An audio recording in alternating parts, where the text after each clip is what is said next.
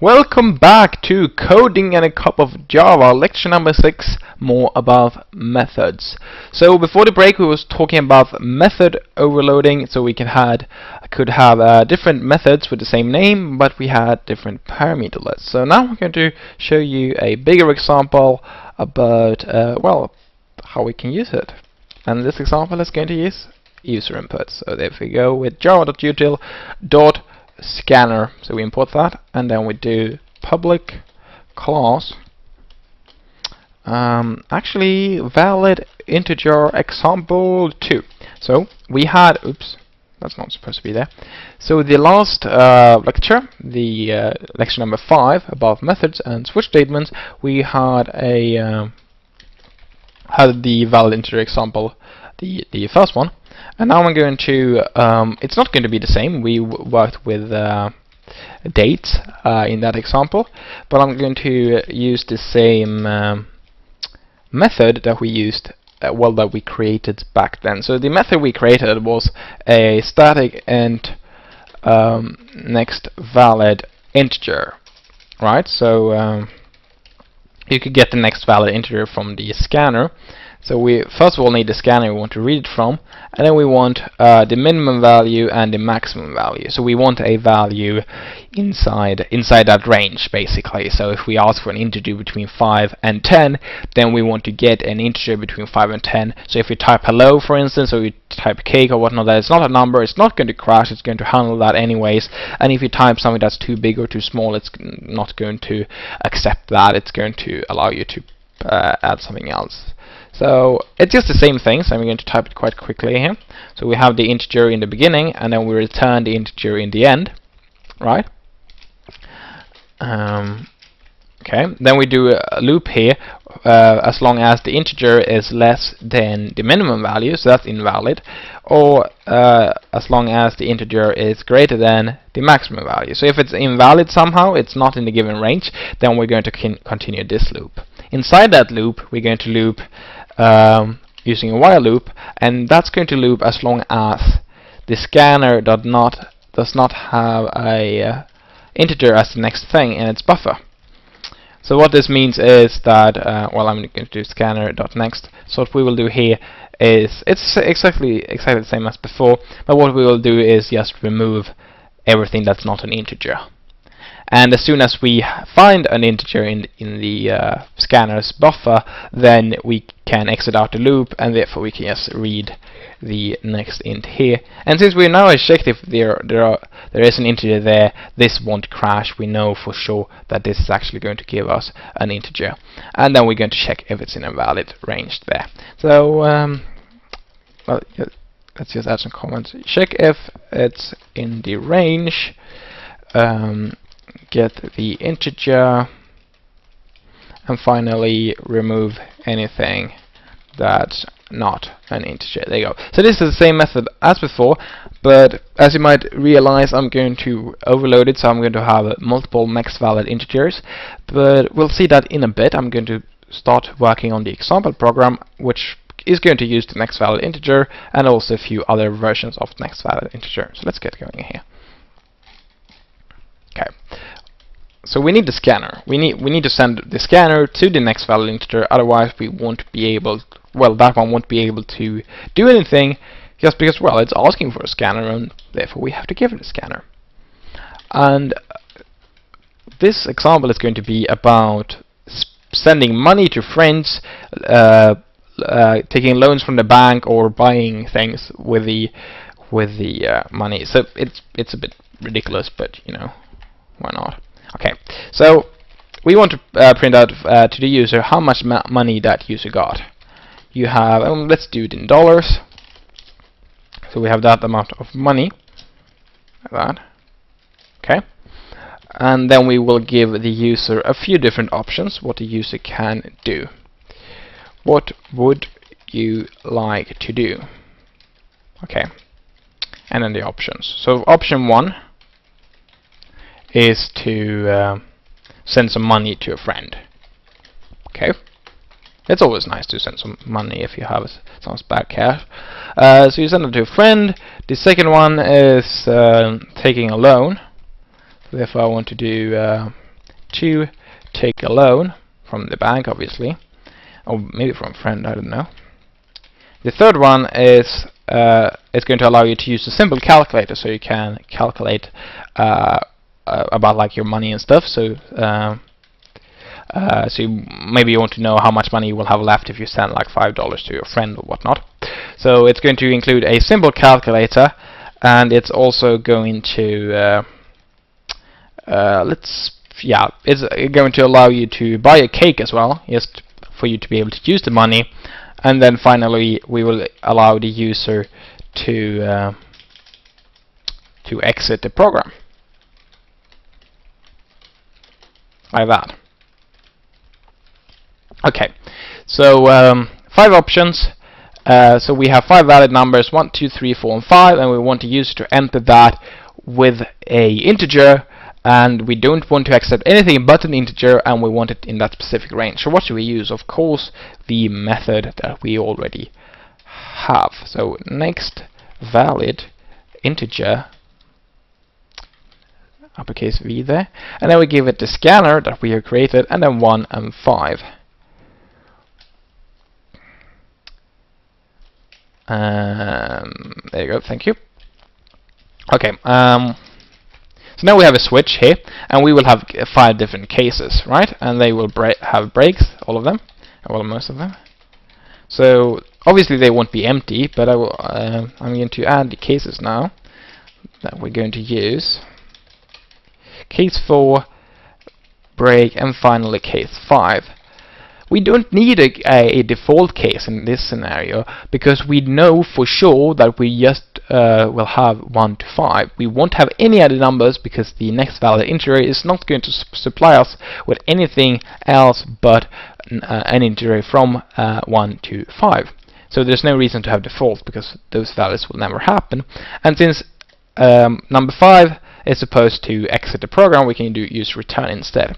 And now I used this the last time as well, before we spoke about return types, but what it's actually doing here is that we're returning out of the method that we're in, which is our main method, and the reason why I don't have anything after it like return 3 is because the method's return type is void. That means we don't have to return anything, but we can still use return, but then we don't add any value afterwards. And what that's going to do is it's going to break out of the method we're currently in, and if you exit the main method, then you shut down the program. So that's why this is going to exit the program. So it doesn't work if we would use return here. Obviously here we're using return to return the integer. Okay, there we go. So let's code the case here. So that's the send money to a friend, that case, and we want to know how much money you want to send, right? How much money would you like to send? And the amount of money the user can send is 1 to the maximum amount of money you currently have. So that's money, right? Like that. So that's the amount of money you're allowed to send. And as you can see now, I'm actually not asking which friend to send to, because, well, if so, we would need their bank accounts and everything. So we're actually just going to ask for how much and just send it to some random person. So now we can use next valid integer, and now it's quite simple. We just do my scanner, 1, and money, because 1 is the lowest amount you're allowed to send. You can't like send a negative amount, and sending 0 doesn't make any sense. So you can send from $1 up to the amount you have. You can't send more money than you have, so that's the maximum. And since next valid integer is going to make sure that the number we get is actually in the range, we don't have to bother about the value we get, because we know it's the value we want. Then we can do money. We decrease money with the amount we are going to send, and then we can print out the amount of money we're sending.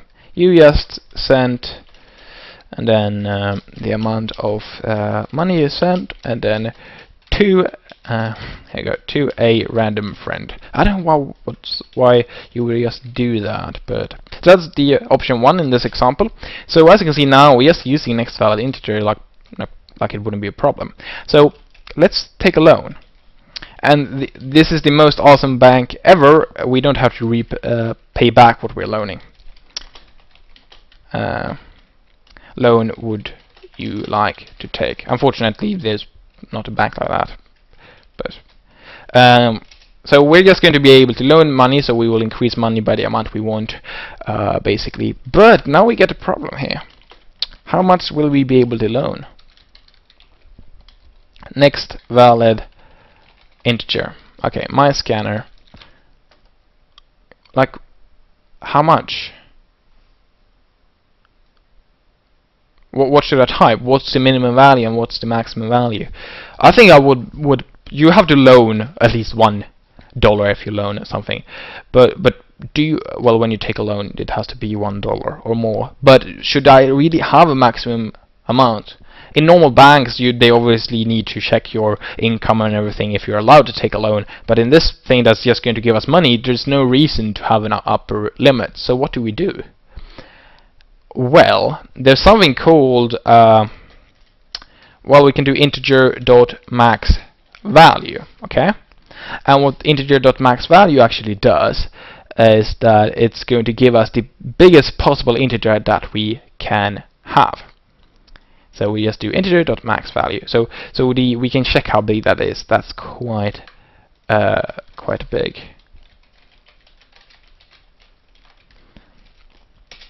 So it's like 2 billion, I think. Yeah, 2 billion. So that's the maximum amount, because we're using integers. We can store that amount. So we allow you to loan 1 to that number.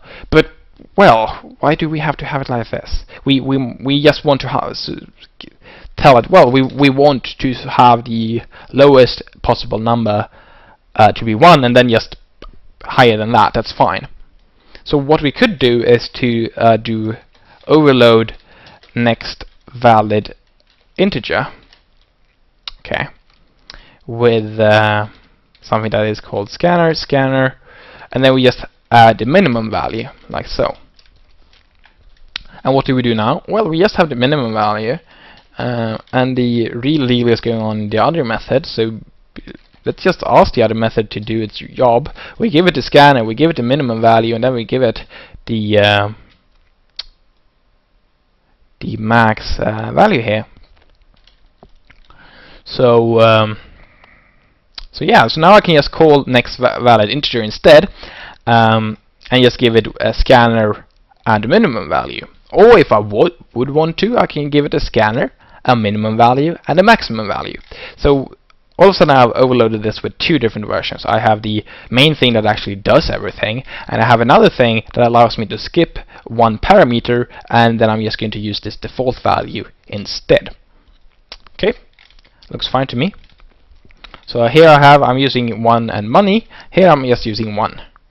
Okay, and then I can use that to increase the money. So I'm increasing the money with the amount of cash in the loan that you took. And then we print out that you actually took that loan. Okay. And then we do you just took a loan of and then some dollars here plus there you go. Okay, so now we have 2 different next valid integers here, and now I'm going to add a simple calculator that you can use to calculate your money. Well, calculate how much money you have, but it's going to be ridiculously simple. Yes, for this example. So please enter the 2 integers you want to calculate the sum for. So we're actually going to allow the user to enter 2 integers, nothing more at all, and it's just going to sum them together. So we've done more advanced calculators in earlier lectures, but this is not an example of that part. So now I might want to, well, I just want 2 integers, any integers at all, right? Next valid integer, my scanner, but I still want it to be a valid integer. I don't want you to be able to type in something else entirely, like cash. That's not an integer.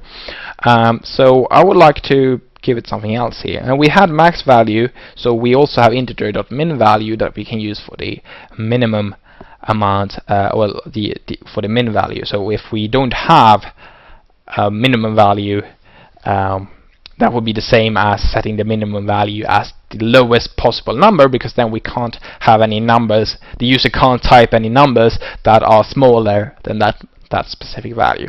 So I would like to have overloaded again and have something called next valid integer with just a scanner, and then I can do the same thing for my second number here, and then I can just print out the result. So system.out.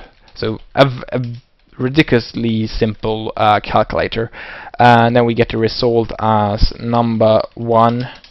We add that together with number 2, and then we print out the result like this: number 1 plus number 2. Okay, but obviously this is not going to work if we compile. It's going to complain. Next valid integer doesn't exist with just my scanner here. We don't have any method called that. So let's create that one. We can do it very easily. I'm just going to copy that one and remove this parameter here. So if you don't want the minimum one and you don't want the maximum one, then, well, just use the use it like this. So we have the minimum value as the minimum value there, and the very maximum value as the maximum value here. And if we do it like that, then this condition here will never ever be true, because we can't find an integer that is smaller than the minimum value, and we can't find an integer that is larger than the maximum value. So we basically just disable the do while loop completely, and therefore we just want to find an integer, which we do inside the, here with the while loop. And then when we found an integer, we're fine with that, and we just return that. Right. So then we can use that, and then we can finish up this example by allowing you to actually spend the money. This doesn't really use the next valid integer, but just so we can do something with it. So time for a cake, right? And then if you have enough money for a cake, we want to, well, print out that, well, nice cake or something like that. And finally just decrease the amount of money you have by 15, and otherwise we just type out that you can't afford it. So this is just for us to have something we can spend the money on. Obviously we can send the money away, but yeah, can't afford a cake. Okay, there you go. So if I compile the program now, we can run it. So if I hit run here, okay. So what do we want to do? Well, I would like to send some money to a friend. Okay, I can send from 1 to 50. The reason why I can send 1 to 50 is because I have $50 that I can send. So it's printing out that there as well. And therefore it's also going to check that that's in the correct range. So this is the normal next valid integer. So then I can type, for instance, 0. I can't send 0, so it's not going to accept that. I can't send a cake. It's not going to accept that. So it doesn't work. I can't send like more money than I have, but I can send like $30. There you go. So now I have $20 myself because I sent 30 to a random friend. And then I can do, well, maybe, well, I'm low on cash. I want to take a loan here, and I can add like any integer, any big integer here. I can't do 0 because that's not a loan, but I can do like 300, and now I have 320. And what's going on here is the next valid integer that we have here, we have overloaded it, so we have another version of next valid integer that has a scanner and an integer, and that one is down here. And what that one is doing is that it's calling the next valid integer method that we actually have the both values of, but we use the one default maximum value, which is the largest value you have as an integer. You can't have any bigger than that. Well, you can't basically. And if we want to use the calculator, we have no limitation at all. We can do whatever we want, like that. So those two together, minus 23,131 plus 23,123 equals minus 8. and that's because, well, we have this last thing here, the next valid integer that does only accept a scanner, but then we're calling the other one and return that one's value, and we give it the minimum value, the smallest possible value for an integer as the minimum value, and the largest possible value for an integer as the maximum value. So as you can see now, we're using overloading to give the coder a option of calling the method in different ways. Of course, you can do completely different things when you overload. It's completely up to you. We can type whatever code you want here. But in this scenario here, I've used it to have 3 different versions of the same method, and then you can give it either just a scanner, you can give it a scanner and a minimum value, and you can give it a scanner, a minimum value, and a maximum value. And to make things easier, the real code goes in just one of them, and the other ones are just calling that one and returning that value. So that's overloading for you. That's all I'm going to talk about it. But we have something more that I want to talk about, and that's called recursion. So recursion is when a method is calling itself a number of times. So let's get going with that. Recursion example. Okay, so I need public static void main and string and args there. There you go. Right, and then first of all, I'm a bit silly now because I'm not going to use recursion. So I'm going to reverse a string. I want to make a method that reverses the string using iteration. And iteration is when we're using loops. So if we look like, I've done it before, I can't remember which lecture, but I did it earlier. It might have been the loops one, reversed. So we need a start value, so we set the start value to be an empty string, and then we just loop through the here you go, the different characters. We loop through all the characters in the string, and then we just put them back together into the reverse one, but we do it in the opposite order by doing it like that. So what I do is I have reversed here, I add the character at a specific position, and then I add the rest. So I'm going to add the first character first, but then everything else is going to be added in front of it. And then we can return reversed in the end like that. So this is not recursion at all, this is iteration, which means that we're using a loop, we're iterating here, we're iterating through all the characters in the string, and then we put them back in the opposite order. The reason why I'm doing iteration here is because I'm going to show you recursion, which is an alternative which we can use to do the same thing. So reverse string, and then we type hello world. So like I said, no recursion yet. Hit compile, save, yes, and then I'm supposed to run it, and we can see, yeah, drobda, I don't know how to pronounce that. So if you read it backwards, you will see that it says hello world. Okay, so let's do the same thing, but with recursion, and I'm going to tell you exactly what that means. So we need the same things. We need to return a string, we need to have the reverse string method, and then we want to get a string as well. So as you can see, I continue with it here for iterator or iteration, and rec here for recursive or recursion. And how do we do this? Well, what this means, what a recursion is, like I said before, just mentioned it, is that it's going to call itself. So we're going to call ourselves multiple times. So what I want to do is I want to return a value. I want to return the reverse string. And how do I calculate that? Well, I'm going to calculate it by calling myself and reverse the string. Here we go. str, the string, substring 1. And what substring 1 is doing is that it's going to give us the string, the whole string, but the first character. So we don't get the first character. So if we do hello world, we're going to strip off the H and just get hello world like that. And I'm going to reverse that one.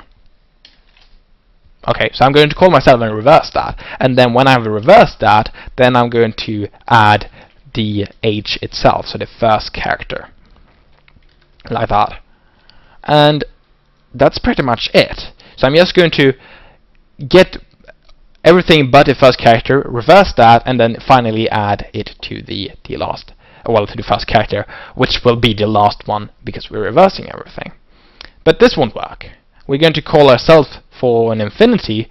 We're just going to call it forever, and we're going to, well, in the end crash because we're just calling ourselves all the time. So what we'll have to do is add a base case, a case that is going to be our very basic condition here, and that's when we don't have a string at all. So if the length of the string has been decreased to 0, that we have removed all the characters, then what we want to do is that we want to return an empty string.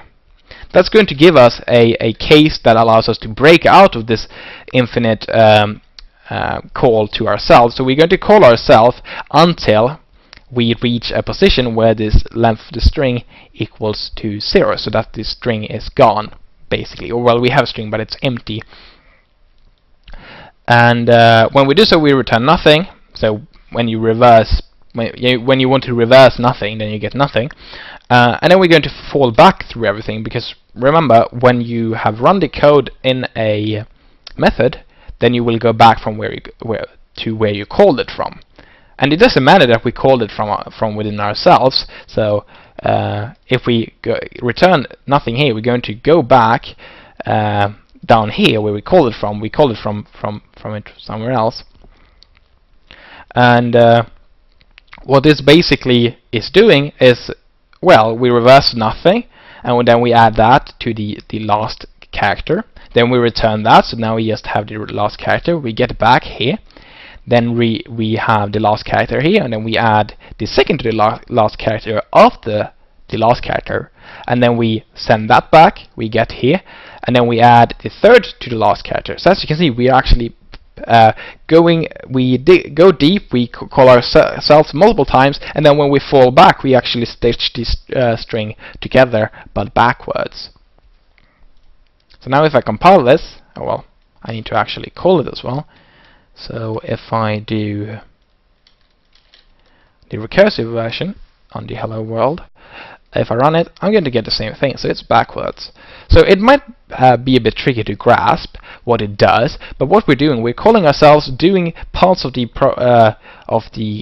algorithm each time we do so. We're going to reverse one character at a time. We're making the parameter here shorter each time, and then we add the missing character at the end there, and then we finally have this base case here, and then we return nothing if so. So if we want to reverse nothing, then we will get nothing back. And well, it's probably easier in many cases to use the one with the loop, iterating through it, but in some cases it's better with recursive, and I'm not going to talk about it too much in this course. I'm going to mention it a bit more, what we can use it for in the next course, but I just wanted to show you this. It's very good to have in some coding languages. In Java it works pretty well in many cases to just use the loop, but it's very handy in a few cases, so don't think it's useless. It's very good to have. But that's about it for that part. So since this is the last lecture of this course, I have prepared the assignment. You probably can't see it too well. It's quite small, but it will be uploaded to the course page of after this lecture, so you can get it from there and well, do it basically. So the assignment works like this. You code it, then you send it in to me. I'm going to mark it. If everything is correct, then you pass the course. If it's not correct, I'm going to send it back to you, comment on what's wrong, like what you have to think about, and then you can fix it and send it back to me. The assignment itself contains that information. That's the first paragraph there. And the assignment itself is about a chop. So you're supposed to write a program where the user is a customer, and the user has $100 to buy items with, and if I read what it is, it's write a program that gives the user the ability to add the different items to their shopping basket. The user can have more than one of each type of the item in the shopping basket, and the user can also have more items in the shopping basket than it can afford. There should also be an option to see what items there are in the shopping basket, as well as a way for the user to remove certain items from the shopping basket. There should finally be an option to pay for all the items and exit the shop. If the user can afford all the items, the program should print out how much money there's left after the purchase, as well as what items were bought. Then after that, the program will exit. However, if the user can't afford the items in the shopping basket, an error message should be shown and the user should remain in the shop. This allows the user to enter the content of the shopping basket, to check that, to alter it, and pay for the items when that's possible. So there's more information about that. I just read the core part there. So get it from the course page, do it, hand it in. Well, you can't hand it in right now.